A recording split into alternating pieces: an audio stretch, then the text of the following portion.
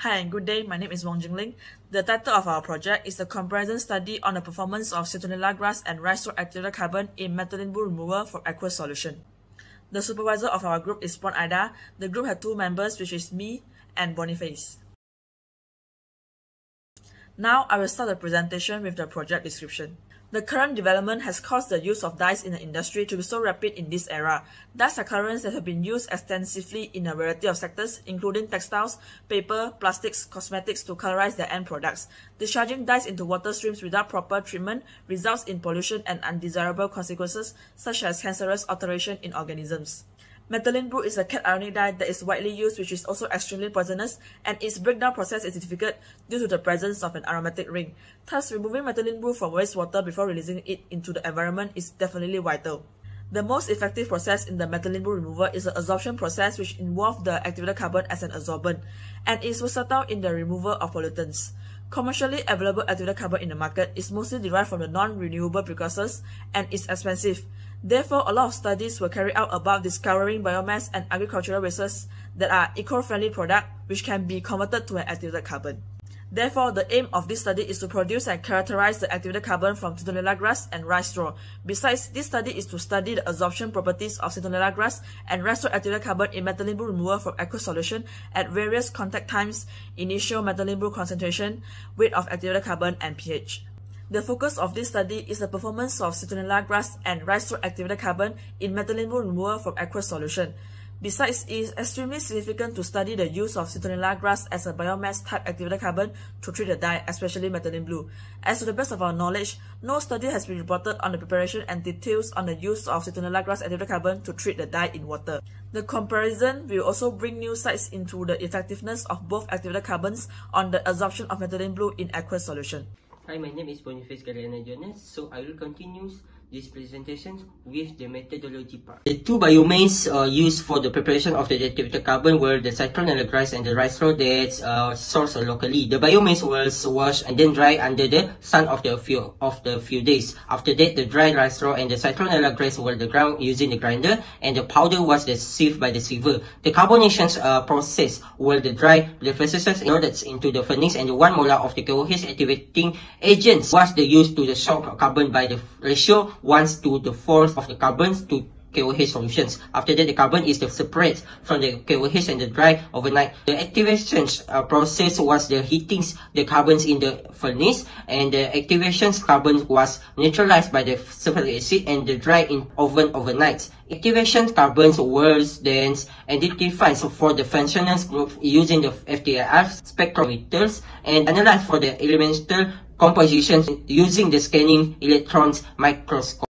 The adsorption experiments were conducted in a set of the conical flasks containing adsorbents in 50 ml methylene blue with the various concentrations. The flasks were ignited in the incubator shaker until equilibrium was reached. The mixture was contributed to the separates to the activated carbons from the solutions. The initial and the final concentration of methylene blue were measured by the UV spectrophotometers. The adsorption experiments also involve contact time, weight of activated carbons, pH of the methylene blue solutions. The value range for the methylene blue concentration was 100 until 500 ppm, and contact time was 0 to 90 minutes, 2 until 11 for pH of methylene blue solutions, and the last one is 0.05 gram until 0.25 for the weight. So the percentage of the removal of methylene blue was calculated by using the equations shown in the slide.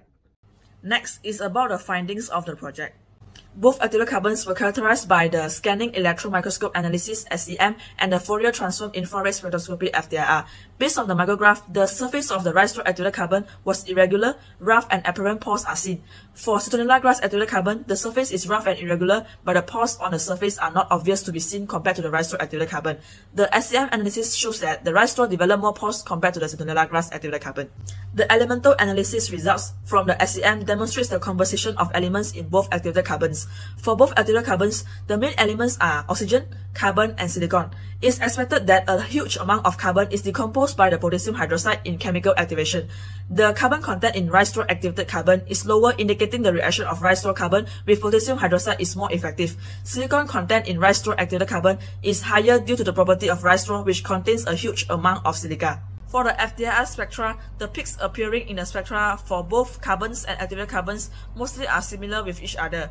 It can be determined through the presence of weak OH stretching, the aliphatic deformation of CH2 or CH3 groups, which could be the occurrence of dehydration from the decomposition of volatile metals, and the carbon-carbon double bond stretching in the aromatic rings. There is OH bending occurs only for rice straw. Overall, can be concluded that the functional group of rice straw obtained in this study resembles the previous study. However, the study on the Citronella grass carbon and activated carbon has never been reported yet, so the Citronella grass spectra were not comparable with any previous study. The performance of rice straw and Citronella grass activated carbon in methylene blue removal from aqueous solution was evaluated with various contact times, initial methylene blue concentrations, pH, and weight of activated carbons. First is the results for the effect of contact time on the methylene blue removal.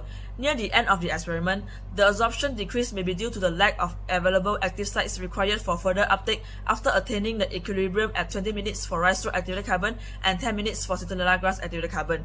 This experiment results has shown that the rice straw activated carbon had a higher percentage removal in methylene blue than Citronella grass activated carbon. Next is about the results for the effect of initial methylene blue concentration. The Citronella grass activated carbon absorbed more at a lower methylene blue and reached maximum absorption faster than the rice straw activated carbon. The larger size of pore on the surface area in rice straw activated carbon, more methylene blue may have been absorbed onto the pore surfaces. This result has shown that the rice straw activated carbon in 300 ppm methylene blue had a higher percentage removal than the Citronella grass activated carbon in 100 ppm methylene blue. Followed by the results for the effect of absorbent dose, also known as the weight of activated carbon. The weight of activated carbons determines the capacity of activated carbon for the removal of a given initial concentration of the methylene blue. The increasing availability of more sites of activated carbons to remove the methylene blue, the higher the percentage removal of methylene blue. In this experiment, the percentage of methylene blue removal by 0.25 gram of rice straw activated carbon is higher than the 0.25 gram of Citronella grass activated carbon. This is the result for the effect of pH on methylene blue removal. Methylene blue are positively charged particles, which are also known as cationic dyes. At a higher pH, the electrostatic suction force between negatively charged activated carbon surface and methylene blue dye molecules help in the absorption of cationic substances. In this experiment, the percentage of methylene blue removal by rice straw activated carbon at pH 9 is higher than the Citronella grass activated carbon at pH 7. In conclusion, more than 99% of methylene blue removal was obtained using rice straw activated carbon at 0.25 gram of weight and 300 ppm of methylene blue at pH 9 in 20 minutes. Meanwhile, about 98% of methylene blue removal was obtained using Citronella grass activated carbon in 10 minutes using 0.25 gram weight and pH 7 of 100 ppm methylene blue. This data shows that rice straw activated carbon give better performance of methylene blue removal in an aqueous solution compared to Citronella grass activated carbon. For now, I will present the novelty and the inventiveness of the project. There is potential of Citronella grass activated carbon in treating the methylene blue dye in aqueous solution. To the best of our knowledge, there is still no reported study on the production of activated carbon from Citronella grass and the details in treating the dye in water. From the SEM analysis, the surface of Citronella grass activated carbon is rough, irregular, and has pores.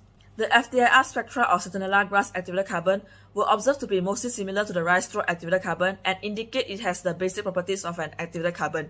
In the absorption experiments of methylene blue, there is about 98% of methylene blue removal. Although the percentage removal of methylene blue using Citronella grass activated carbon is not as high as the rice straw activated carbon, the methylene blue removal in the water was still considered as high and efficient. The result has proven that Citronella grass activated carbon can also be one of the alternatives for dye removal in water. Besides, the study on the comparison of performance of two types of biomass-based activated carbons on methylene blue removal in water is a researchable topic.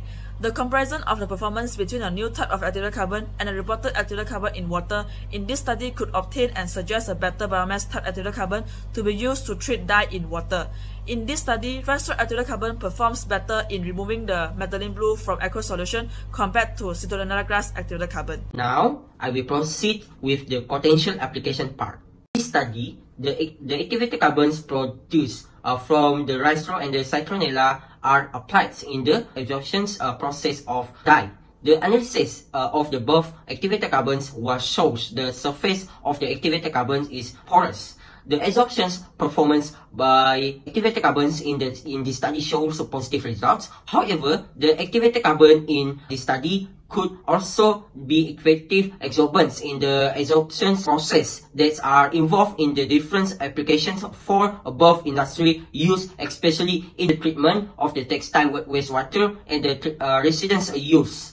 For examples, drinking waters, purifications, groundwaters, treatments, metal recovery, and so on. Let's continue with the next part is about the developments.